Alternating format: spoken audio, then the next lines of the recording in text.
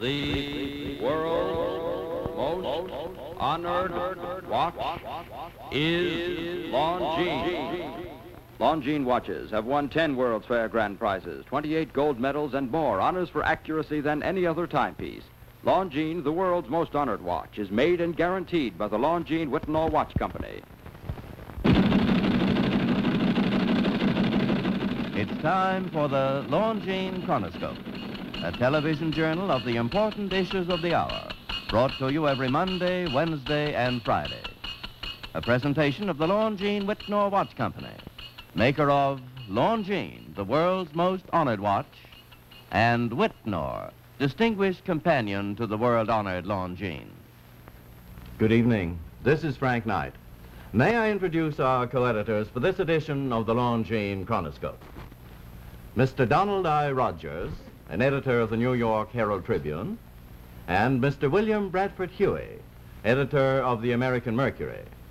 Our distinguished guest for this evening is the Right Honorable Sir Oliver Franks, British Ambassador to the United States.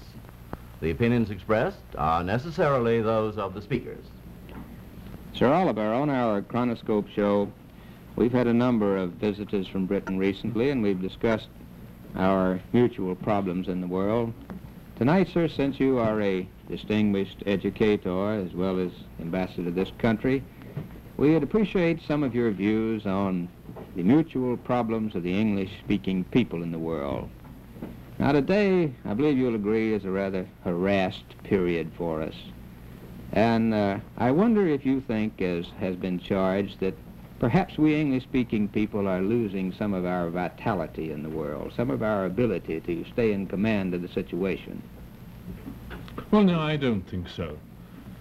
It seems to me that in the last few years, our countries have demonstrated, beyond all possible doubt, that we haven't lost any of our vitality and that we've got all our old grip.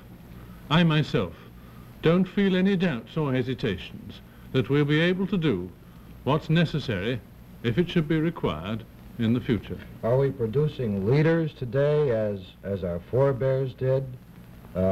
Cromwell, for instance? We're always told that back in the past there were great men. But what I think is this.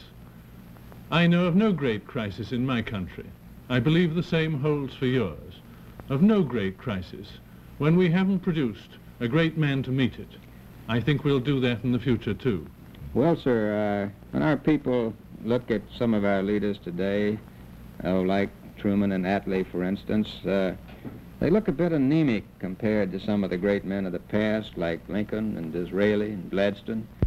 Do you really think that we are producing the capacity of leadership that we produced during the 19th century, for instance?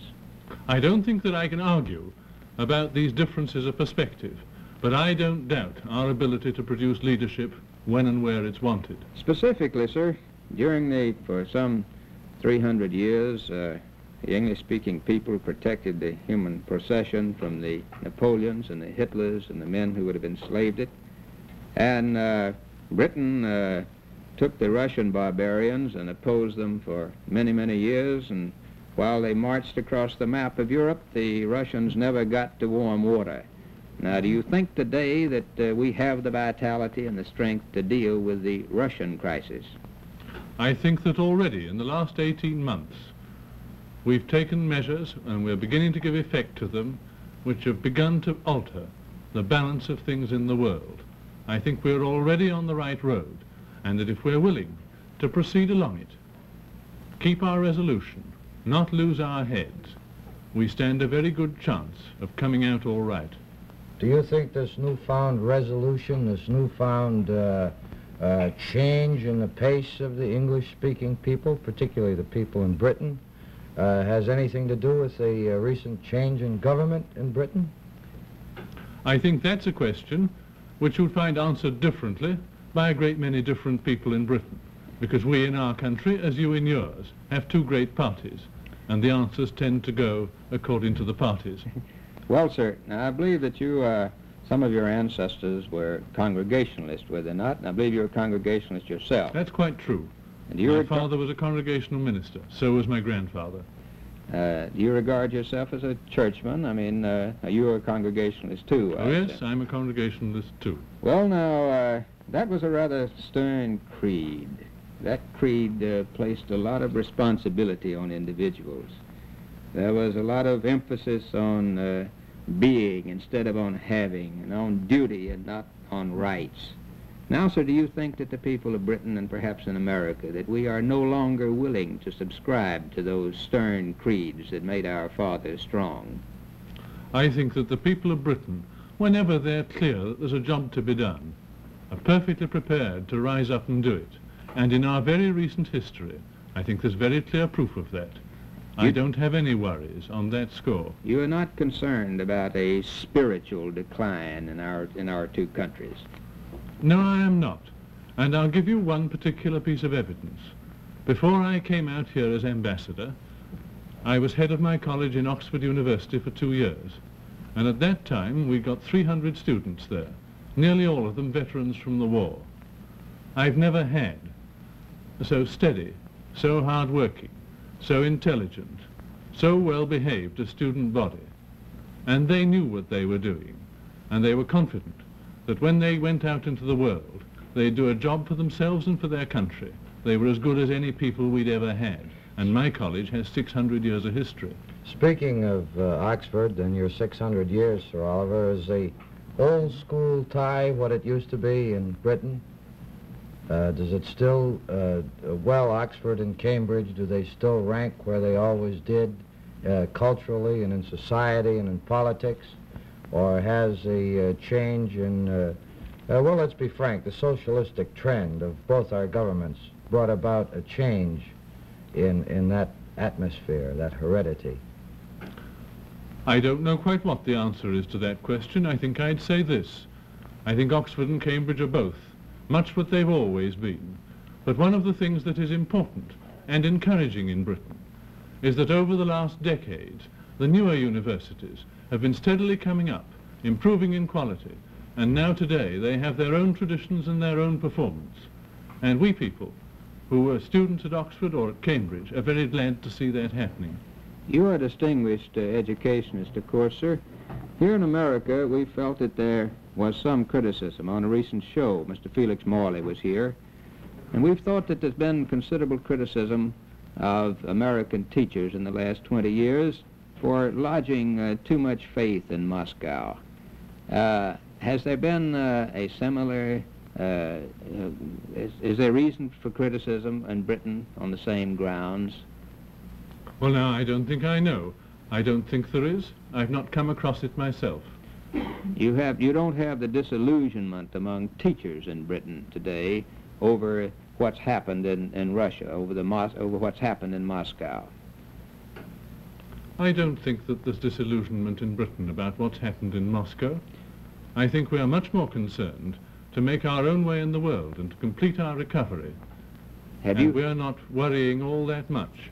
Have you had such things as loyalty oaths at Oxford and Cambridge? Has there been discharge of professors because they were members of the Communist Party? None of these things. No, we haven't had any of that. Do you feel they're necessary at Oxford, which you know?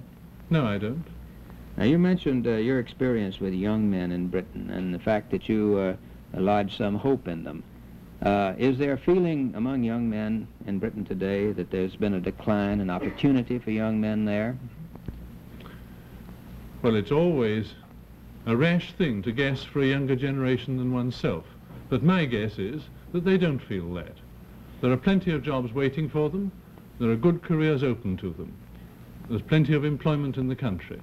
And I think they go out into it cheerfully and with a good confidence. Do the young men feel that there is sufficient incentive? Of course, you can't accumulate wealth as our ancestors did. Do they feel that the, not opportunity, but incentive is there? I think that they feel that there are things that they want to do and that they can get on. Particularly, I suppose, in the scientific fields. Yes, and not only in them. Though I think it's true that in the sciences, more particularly in basic research, we've done a lot of work and achieved some very surprising results. Well, now, on education, sir, do you feel that there's being too much emphasis placed on technological training in the British education system today? No, I wouldn't say that. We've always had, in Britain, a strong tradition in the arts. And I think you'd find that in the years immediately after the war, a good many people felt that it was time that more emphasis was placed on technology. And I believe the number of students taking technological courses has something like doubled. Well, now, on that, sir, was there a feeling that Britain had to manufacture more and that you had to become more material-minded than you had been before? Is there a trend toward materialism in Britain today? Well, now, taking the two questions that you've just asked me, my answer to the first is yes, and the second, no. We did feel that we got to manufacture more, and our production's gone up by, I think, 45% in the last 5 years in volume, and our exports have gone up. That's something that we just had to do, because we have to earn our living, we have to pay our way. But it's not true that that just means a more materialist outlook, because after all, the object, the effort that we're making isn't a material one. It's the survival and the success and the prosperity of our own country. Has this affected Britain's culture in any way, the culture which has been so important to the English-speaking people? It's very difficult, I think, to take a period like 3 years or 6 years and project it forwards or backwards and say what its influence or difference in culture is. But I'd say no. Sir Oliver, you've brought our audience a message of hope tonight. I believe what you're saying is that you think that we are going to be able to survive the present pressures against us, and we'll be able to turn back the modern barbarians, and we can look forward hopefully. Thank you very much for being with us tonight, sir.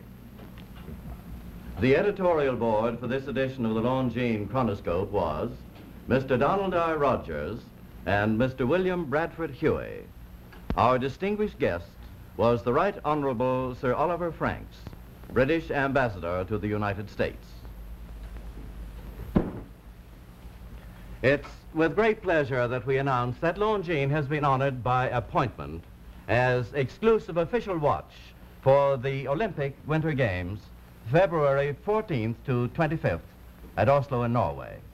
Now, this is the most exacting of all sports timing assignments, for every major event is, after all, a contest of a man against a watch. This is an assignment which Longines undertakes with great confidence, for the accuracy of Longines watches like this Longines Olympic timer, and the accuracy of all types of Longines watches, has been demonstrated by the most exacting observatory accuracy trials. So to you who own a Longines watch, and to you who hope to own one, the exciting Winter Olympic Games at Oslo will take on a new meaning, for they're timed with your watch, Longines. And no other name on a watch means so much as Longines, the world's most honored watch, exclusive official watch for the 1952 Olympic Winter Games. Premier product of the Longines Whitnor Watch Company since 1866, maker of watches of the highest character.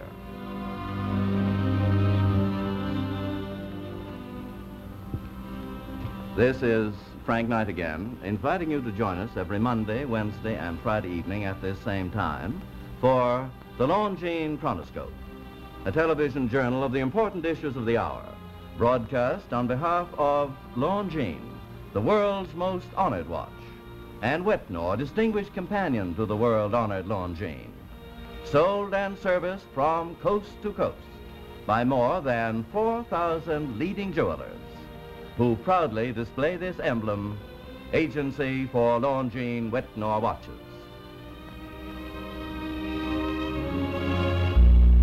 This is the CBS Television Network.